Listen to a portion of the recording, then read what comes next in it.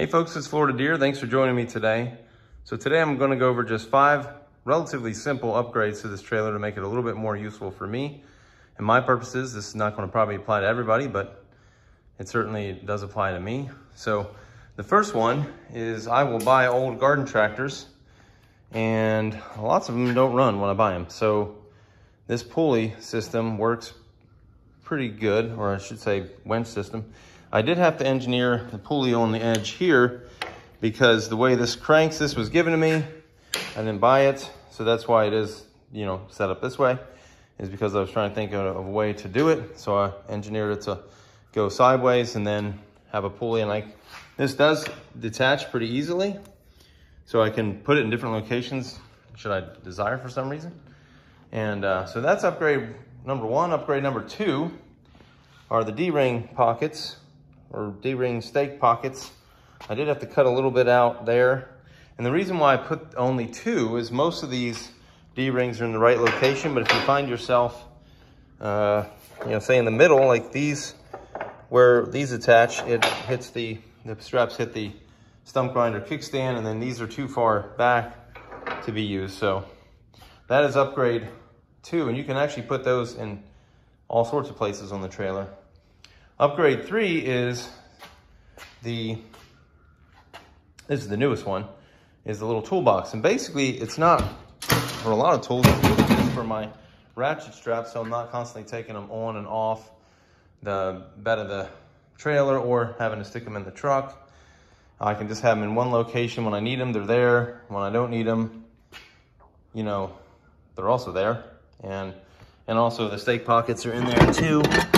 You could put some more tools in there too, but it would be pretty tight. I wanted to get it specifically small enough for this, and I didn't want it to go past the fender. And as you can see, it is pretty much in line with the fender right there in the tire.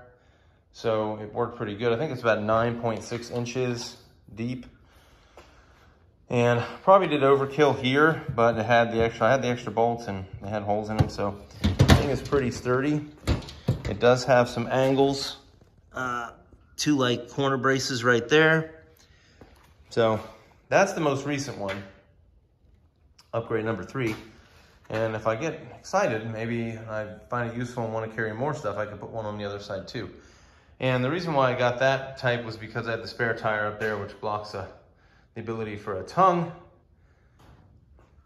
toolbox, but I don't have any visibility issues like around the fenders concerning the spare tire. This is a common one, the Gorilla Lift. I only use one side because it actually works pretty good. The problem is these things will wiggle out on a long trip, and then it falls.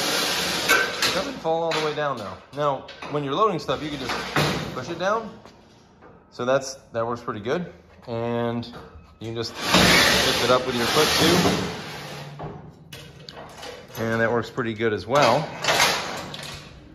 So I may install the other half. I have it somewhere in the back of the carport. And then upgrade number 5 are these. Basically, you'll see them on RVs for, I guess, leveling and stuff. And basically, I bought these pins extra. They'll come out and they'll extend down there. If the front end wasn't so jacked up right now, then you would be able to see that this will go, and then it'll click in, and then you can put this through. There you see some holes, and you'll be able to slide that through and then position it where you want it.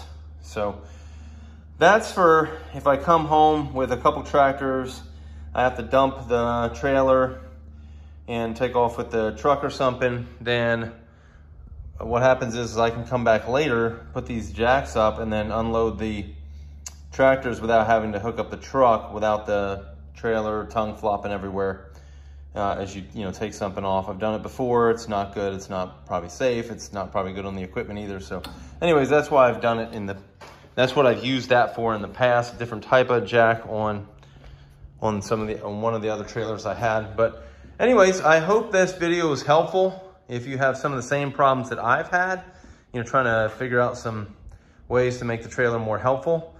If you did like the video, hit the like button. I'd appreciate that, and that would help the channel. And if you want to see more videos on John Deere garden tractors and one series and maybe occasional thoughts and words on trailers, then you can hit the subscribe button as well. Thanks for watching. Bye.